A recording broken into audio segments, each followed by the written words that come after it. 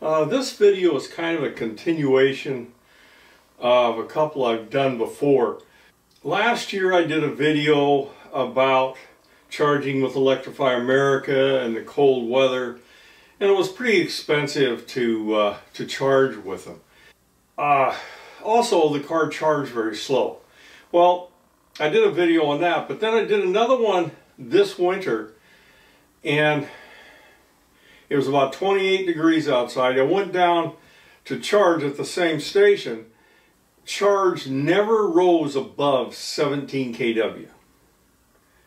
Now, I ran this thing about 40 minutes, I think, and then for some reason it shut off, so I just gave up. When I started, it was 17 kW, and when I finished, it was 17 kW. And I was right about 50%, somewhere in there. So, it seemed like that was ridiculously slow. It also cost me like 62 cents a kilowatt. Pretty expensive. Well, I got to looking around, and Chevrolet has come up with a bulletin. Let me back up a little bit. The 2020 Chevrolet Bolt has changed its charging profiles. They're not the same as they were before. They say it charges faster at cold weather.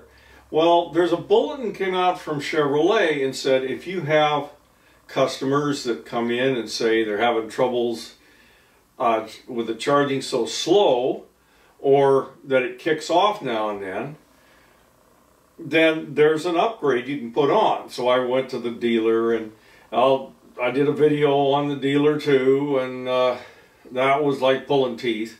But anyway, I finally did get them to do the upgrade. Okay, did it make a difference? That was the issue. So I went out and I charged again. Same station, more or less the same miles on the car. I'd run the car, I think, last time down to about 35 or 40 miles of range left, and this time I think it had 20. So plenty of room for faster charging there. So I hooked it up, and you can see I did a chart there, and it immediately went to 24 kW, which was higher than it ever went before. Then you can see it's kind of smooth. That chart has got amperage on the left, and I put the kilowatt usage in a couple of spots in there to kind of illustrate where it went. But it charged at 24 for a short time, and then it went up, and it just smoothly kind of went up. Anyway, it was a fairly smooth. It went up to 45.6 kW. Well, when it reached about 52%, which is about where this happens, then it started doing the step down. So 45.6, and then at about 60 it dropped off, or about 70 it dropped off, and it dropped off again somewhere in the 80s.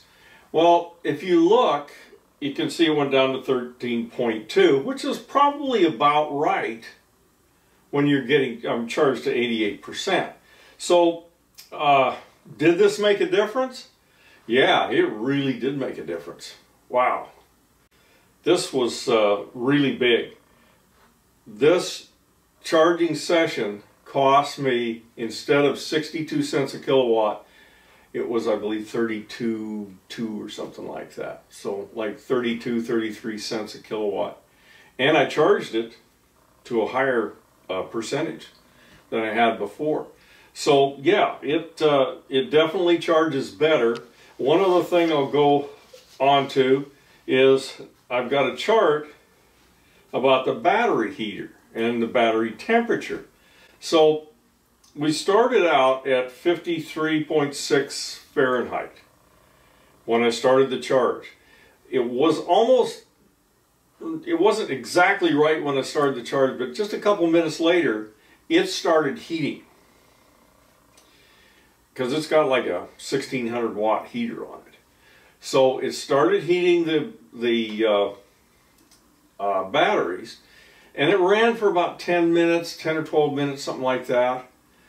And then it shut off. And you can see the rise on that thing. The batteries kind of rose up, and they eventually leveled off at about 80.6, which is probably pretty close to optimum for these things.